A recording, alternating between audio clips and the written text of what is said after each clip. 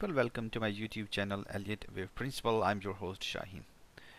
I have great news for people who have been holding silver, and I believe that silver is right at that point what we were expecting all from silver. From my analysis of silver price movement, it looks that we are actually completed wave 1 and wave 2 of the ending diagonal. We have also completed wave 3 of the ending diagonal, and we have completed the wave 4 of the ending diagonal. So if you pay attention to wave 2 and wave 4, they both seems to be zigzag price movements, and then we are at a very important level before just the prices will shoot up. If you also look at traditional technical analysis, we can see that the correction is actually finding support on a horizontal level in the previous price movement. So if this is the actually last bullish leg in silver, we can clearly see support happening right in the middle section of the silver. So this is also giving an indication that the main trend is still up. Once again, it's quite different from my previous analysis where I was assuming the silver will go down. So the recent price action in silver has made me think that our initial analysis on silver was not right. Therefore, I have updated the analysis on silver. If you pay attention, we can see that wave 3 is larger as compared to wave 1, and then we are also seeing strength in the in wave 4. That is, wave 4 is not so deeper. So we are seeing shallower correction as compared to the previous wave 2. This is giving us an indication the upward price movement is going to be strong. So I've revised my analysis for silver. I'm bullish now on silver, and I'm expecting the price of silver actually will shoot up in next couple of months, probably to around $40 an ounce.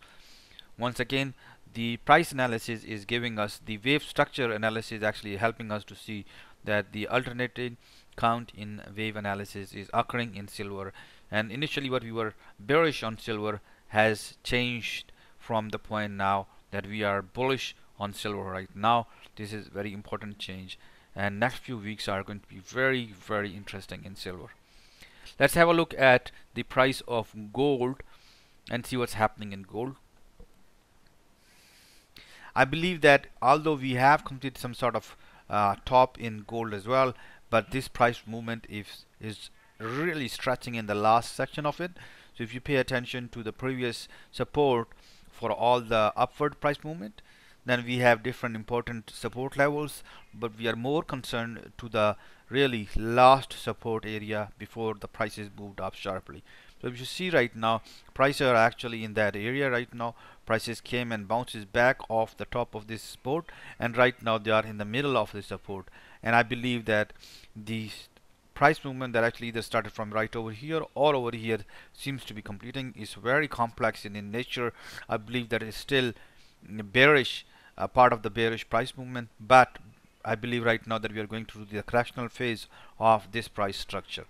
So I'm not going into the details of how would I label these price movement, but because we are also seeing strength in silver, we are also seeing that gold is in a very important support level as well. So I'm expecting the price of gold right now to jump all over, so back somewhere in this region over. All right, so we'll look at the detailed structure once the start prices start developing later on. But initially right now I think that what we are expecting, that the price of gold will drop. That will happen in the but not in the near future. In the near future, that is from Monday, and the whole next week will be actually looks like it's going to be bullish for gold, and it's going to be bullish for silver. Thank you so much for paying attention, and see you guys soon. Have a good one, and bye bye.